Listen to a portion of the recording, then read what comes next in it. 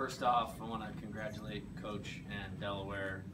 Unreal team, special season for them, and hats off. I mean, nothing but respect. You get into playoff baseball, and from a fan standpoint, you know, that's probably what you dream about.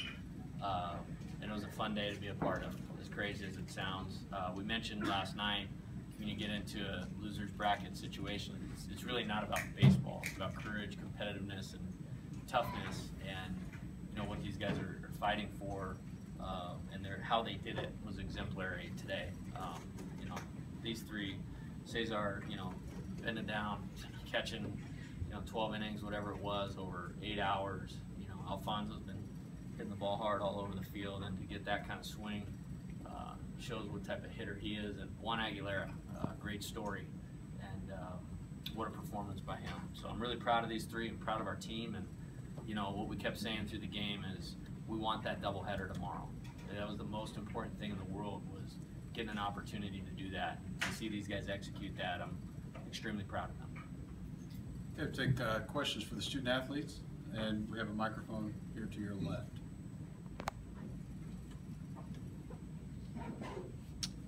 For Alfonso, can you just walk us through the at-bat, what you were looking for, what the pitch was, what it felt like to hit the ball out, etc.? So yeah, you know, just going into that at bat, you know, I was feeling real confident with myself, you know, with everything, how I felt, just the situation and everything. And you know, with that pitch, you know, right down the middle, and you know, I was just trying to put a good swing on it, hit it ball hard somewhere on the field, and it went over the field. For Juan, what kind of went through your mind when you find out that you're going to be the one that comes in after the rain delay and get that opportunity?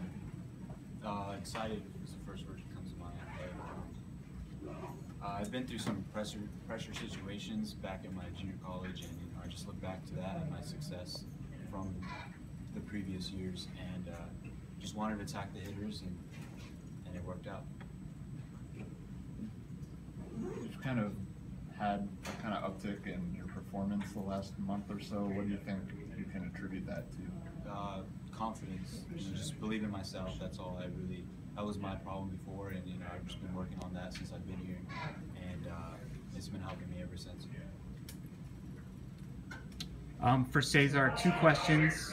The first one is, what do you think enables your buddy Alfonso to come up big in clutch situations? And the second one is, how do you think Juan handled that pressure situation out there?